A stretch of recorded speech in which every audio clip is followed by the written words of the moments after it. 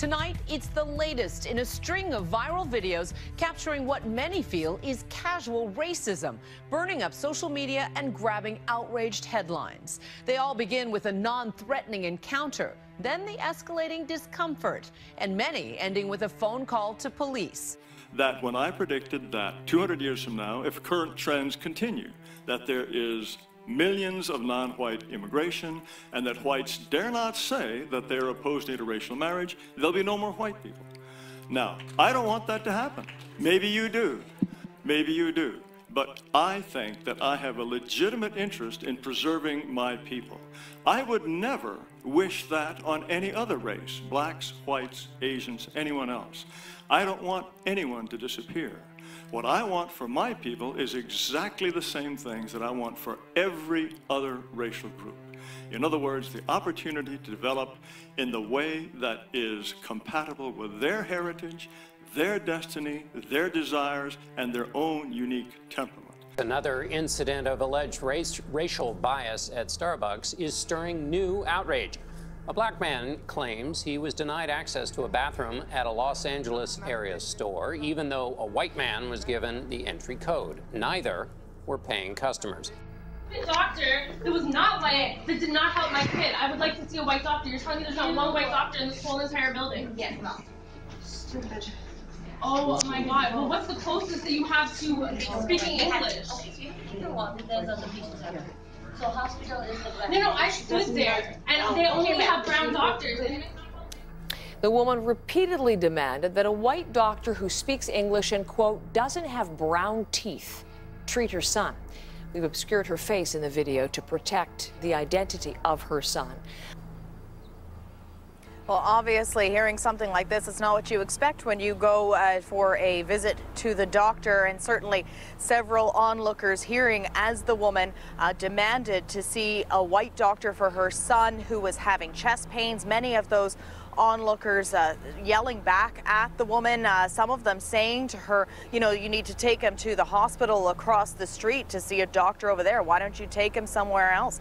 And all the woman said was that she had gone and taken him to the doctor and that she wanted to see a white doctor. Don't you dare shout at her! Don't you dare shout at her! Don't tell me what to do.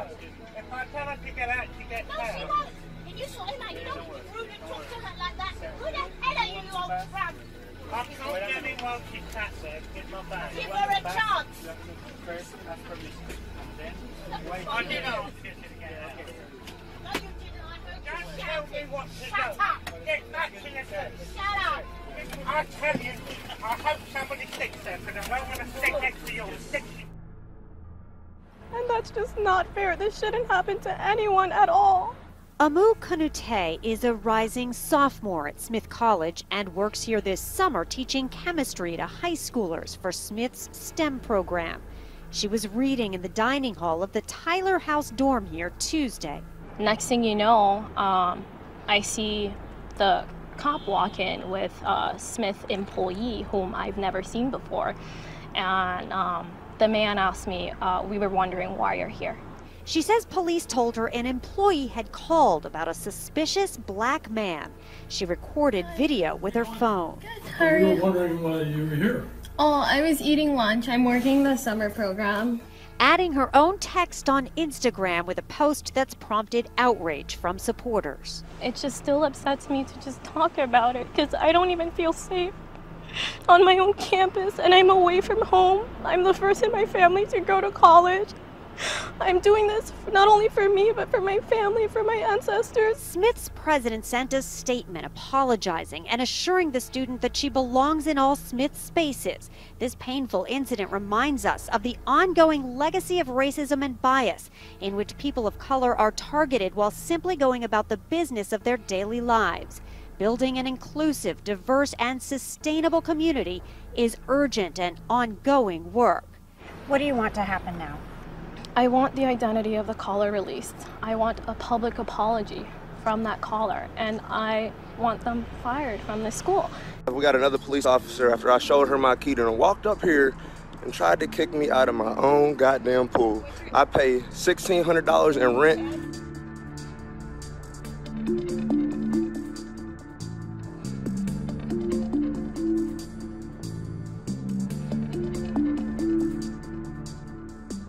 I don't know her, and she's asking where I live.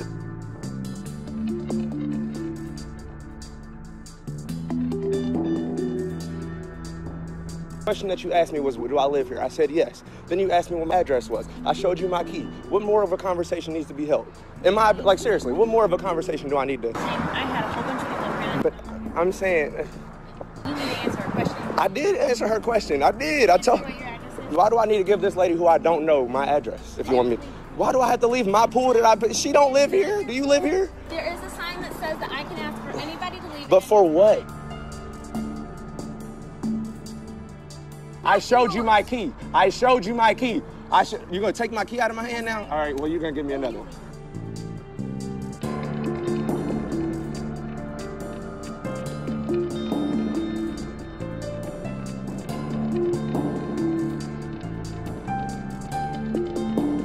A little girl was trying to sell bottled water so she could go to Disneyland. Now her story has exploded into a flood of controversy. That video of her neighbor calling the police, now viewed more than 1 million times. Cold water, $2 only. This morning, 8-year-old Jordan Rogers is an internet sensation for selling bottled water on the street in front of her house. This woman don't want to let a little girl sell some water. This woman is Allison Edel. This morning, she's a social media villain for calling the cops on her young neighbor. Yeah, and illegally selling water without a permit?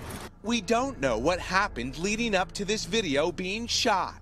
Edel, being called Permit Patty online, says she was working at home upstairs, and Jordan's sales pitch was loud and nonstop. I tried to be polite, but I was stern, and I said, please, I'm trying to work. You're screaming, you're yelling, and people have open windows. It's a hot day. Can you please keep it down? Edel says she never confronted Jordan, just her mother, Erin Austin, who took this video. She calling the police on an 8-year-old little girl. You can hide all you want. The whole world gonna see you, boo. This gentleman refuses to move his car because he supposedly does not think that I live here. When Dr. Nene Aguacha returned home to her gated townhome community in Buckhead, she was met with an unexpected roadblock. This guy has been in front of my car now for the last 10-15 minutes. He didn't believe me. He kept on accusing me of trying to tailgate him. The exchange went on for about 30 minutes, despite repeated pleas for the man to move. He said, "You don't belong here."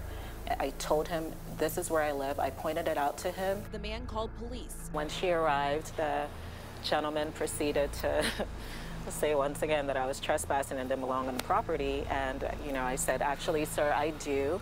And I used my gate clicker to click the gate open. The man allegedly told the officer he was trying to protect the community after a rash of HVAC robberies. But Dr. Aguacha thinks he was motivated by something else. I absolutely think it was racially motivated. What went through my mind was he could shoot me dead on the spot because he was trying to protect the neighborhood and the property. Remember just 2 months ago, this video went viral. 2 black men racially profiled at a Starbucks in Philly. Starbucks eventually reached a settlement with the men, but Dr. Aguacha says these incidents are more common than many people want to admit. Tense confrontation at a community pool in North Carolina. A man who is white accused of racially profiling a mother who's black. Here's ABC's Alex Perez. I'm just here with my baby, swimming. The cell phone video, now gone viral, shows Adam Bloom questioning whether Jasmine Edwards and her son are neighborhood residents and entitled to use the private community pool. Where does it say that I have to show an ID to use my pool, my own pool? IDs are not required to enter the pool, but Bloom, who is the Housing Association's pool chairman, insists and calls police. We have a resident, or a non-resident that's at the pool that refuses to leave. Edwards is a resident and informs the officers that she has a key card to access the pool. We're going to shut this and prove to this gentleman that this turns green real quick. Turns green and it unlocks. Great. There you go, sir. All right. Perfect. The incident, just the latest in a string of disturbing episodes of white people calling the cops on innocent black people for everyday activities. A kid mowing the lawn, barbecuing in the park. Adam Bloom has since resigned from the pool committee, and his employer announced on Twitter he's been let go. I see this black gentleman with these 2 little white kids, so I just had a funny feeling. It's the 911 call that's upsetting lots of people. I said, you know these kids, and he goes, why wouldn't I? The woman calls cops after she spots this man driving with 2 white children in the back seat. So what was Corey Lewis doing? He was babysitting his friend's kids. His video of the incident is causing outrage across America. This lady over here, she's following me. All because I got 2 kids in the back seat that do not look like me. This lady has took it upon herself to say that she's going to take my plate down and call the police. The woman never let Lewis out of her sight. We then left to go get gas across the street at the gas station. She moved closer to the gas station, waited there. He just got gas, and now he's pulling away. Should I follow him? No, I recommend not following him. If I'm wrong, that's great. I'm thrilled. But if I'm not, you know, then these kids are okay. Even though she'd been advised not to follow Lewis, the woman did anyway. I'd like somebody to come and look at this guy to make sure that he knows these kids. Police arrived and questioned the children. That's crazy. And then the officer called the parents. Are you saying that because there's an African-American male driving my 2 white kids that he was stopped and pulled over and questioned? And he said, I'm sorry, ma'am, that's exactly what I'm saying. Their father, David Parker, is hearing the 911 call for the first time. I would be beside myself if anything happened to those kids. I have to ask you just how difficult it was for you to hear that 911 call. It all sort of looked like harassment rather than genuine concern. You leave these women alone. Get out! This woman is very upset. She's berating another shopper for screaming at 2 Mexican women for speaking Spanish. You don't harass people like this. You will lose your temper. All right. Kamira Trent followed the shopper down the aisle at a supermarket in Colorado and called police. I spoke with the 30-year-old mom. What happened before the camera started rolling? I hear this lady telling one of them that they're in America, they need to speak English, they can't speak Spanish. That's when she stepped in. Don't harass people. People looking at that video might ask, why would you intervene for strangers? Could have been dangerous for you. Because it was the right thing to do. In Chicago now, a woman claims a CVS drugstore manager called police on her when she tried to redeem a coupon at his store. The woman, who is black, took out her phone and recorded their interaction. 911 on a black customer trying to use a coupon. You can tell them her name is Camilla Hudson. I have ID and will share it. The manager visibly shaking while making the call. So I said, okay, why can't you accept it? Because it looks fraudulent. Police tell ABC they were informed a female was threatening staff and refusing to leave. The incident just the latest in a string of episodes caught on camera of white people calling the cops on black people for everyday activities, like these 2 black men arrested at Starbucks shortly after one of them tried to use the bathroom. And CVS has apologized to Hudson and says those 2 employees involved in the incident won't be working in the store pending the findings of their investigation. We are hearing the other side of a story that's making national headlines. A white woman inside a downtown loft building not letting a black man inside Friday night has hit social media and gone viral. And the woman in the video says he didn't have a key fob to get in and forced his way inside. Emails from the association stating what residents should do when dealing with a situation like this. Hillary says Dorian said he was trying to get into the building as she had the door cracked as her dog went to the bathroom. And I simply asked if he lived there. After the video went viral, her company, Tribeca STL, fired her for racial profiling. They do not own the property where this occurred. She says she has had death threats as well. When you're called a racist, how does that make you feel? All right, protests over the police shooting death of a black man inside his own apartment in Dallas grew tense overnight. A Dallas Morning News journalist captured an officer firing what appeared to be a pepper ball gun into the crowd.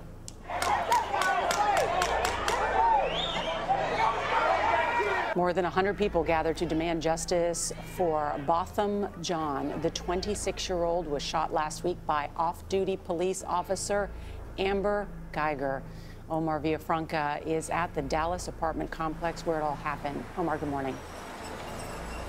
Nora, good morning. Geiger is charged with manslaughter after what happened at this apartment complex, but demonstrators say that is not enough. Her case now heads to a grand jury where those charges could be bumped up to murder.